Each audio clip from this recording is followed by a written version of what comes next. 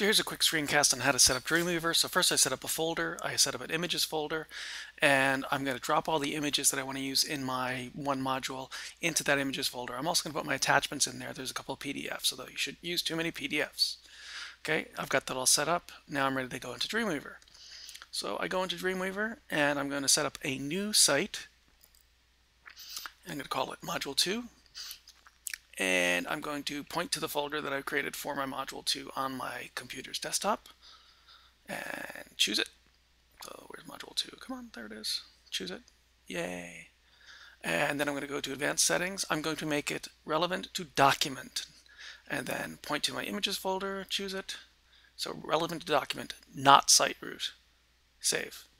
So now you notice that my files here, it shows all the images, the folder in it, and I'm going to add more pages to my site. Now, get that out of the way. So I'm going to, in quick succession, add a new page. I'm going to call it my welcome page. Create it, save it as welcome. I'm just using command save or a control save on my keyboard. Give it a name. It automatically goes in the right folder. Another page. I'm going to call this objectives. And again, save it. And then I'm going to type another page. I'm going to call this activity. And activity. Here we go. And then I'm going to click save one more time. Now I'm going to go back to my, so you can see in my folder here, you can see all those pages have been added and they're already in the hierarchy that I've set up for my course little module. Go into the welcome page, I'm going to add some text. You can just paste it in from Word if you've already written it somewhere else. And I'm going to say welcome to eTech 565A. And I'm going to add an image, and what I'm going to do is go up to the menu, insert image, and I'm going to point to the image in my image folder. And I'm going to add some alt text so screen readers can read it, so CTLT logo. That's the only thing to worry about. Click OK. There's my image. Now I'm going to hit return. I'm going to write some more text.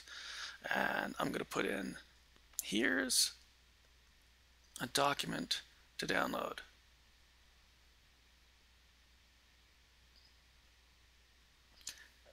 And again, you shouldn't have many attachments. I expect a number of HTML pages and the odd, perhaps, handout that would be downloadable as a PDF or a Word doc.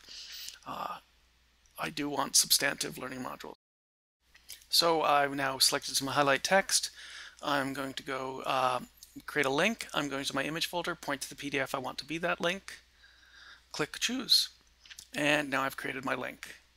And so now what I need to do is get my stuff up onto Moodle. So I'm going to go back to my folder here, going to select all my items, going to right click and select compress, rename that file module 2, that zip file, and then I'm going to go into Moodle and I'm going to add a file. So let's switch over to Moodle, go to under module 2, go to add a resource file, after turning editing on,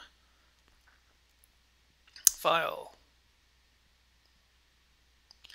add file, upload file, choose file, get that module 2 that's in my module 2 folder, the zip one, select it, open, upload. Then I'm going to unzip that. Then I'm going to select the welcome page as the first file. I got to add a name for it. I'll call it welcome. And now scroll down and worry about these other layer settings. Save and return to course. Now I'm going to turn editing off and I'm going to see if my page loads with my images correctly. So let's click into welcome. And da-da-da-da. And if I click my hyperlink, there's my PDF. Da-da-da-da. So that's it, folks. Pretty straightforward, pretty cool, eh?